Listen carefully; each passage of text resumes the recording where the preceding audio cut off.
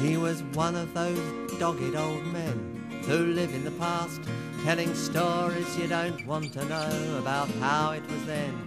The hunger, the hardship, the hopes and the struggles of so long ago. And we must have looked bored, for like sparks from the cinders, his eyes glowed with anger, his words seemed to burn. He said, I will be heard, for my life is not over. I've something to say yet, you've something to learn. He said, you who have nothing at all to believe in, you whose motto is money comes first, who are you to tell us that our lives have been wasted and all that we fought for has turned into dust? I was only a lad when we read that in Russia the workers, the Soviets, had taken all power, and the man they called Lenin who led them was our inspiration. His triumph was our finest hour, and I'll always remember how fear shook the wealthy like thieves who have just been caught out in their crime. But we who had known only war and the workhouse rejoiced that a new world was born at that time. You can't know what it meant, and the pride that we felt to know working people, people like us, could shake off the shackles, could topple the palaces, remake the world without ruler or boss. It was this kept us going, this dream of a new world, through all those dark years of defeat and despair, when we who are proud to proclaim ourselves communists fought for that world free from hunger and fear. It was down with the means test, no cuts in our wages, we want £3 a week and the 7-hour day. And there wasn't a thing that we got, but we fought for it. Don't you know bosses give nothing away?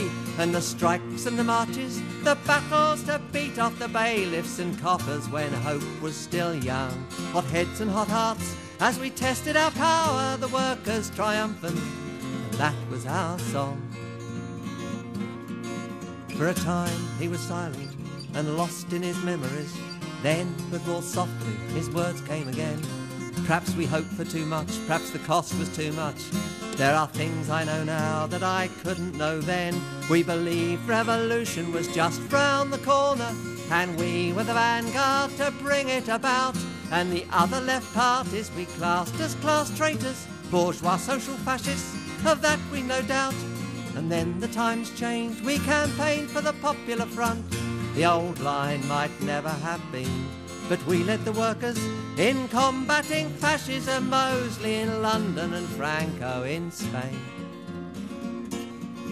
We believed we were history's chosen, and Soviet Russia, our future, our heart and our soul. And the 5-year plan was a vision of plenty for us who'd lived half of our lives on the dole.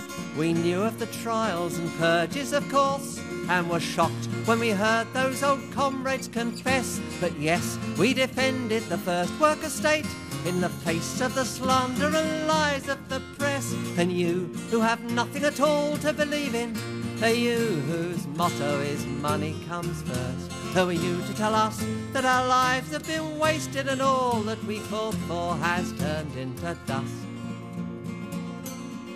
You may think we were duped. Well, we paid for our dreams, broken lives, broken marriages, jobs lost and jail. Some lost heart and left, some betrayed us for medals.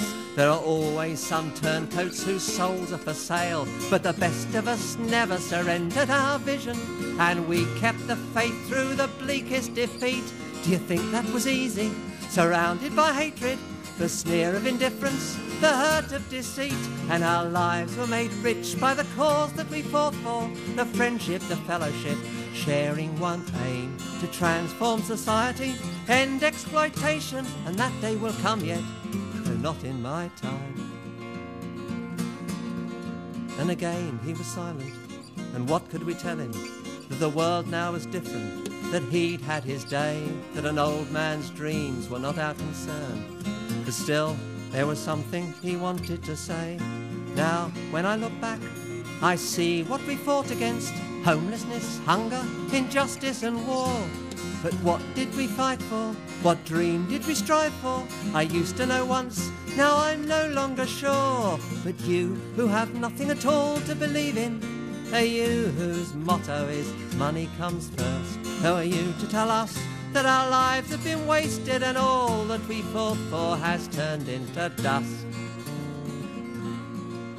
He was one of those lonely old men who live in the past, telling stories you don't want to know about how it was then. The hunger and hardship, the hopes and the struggles of so long ago.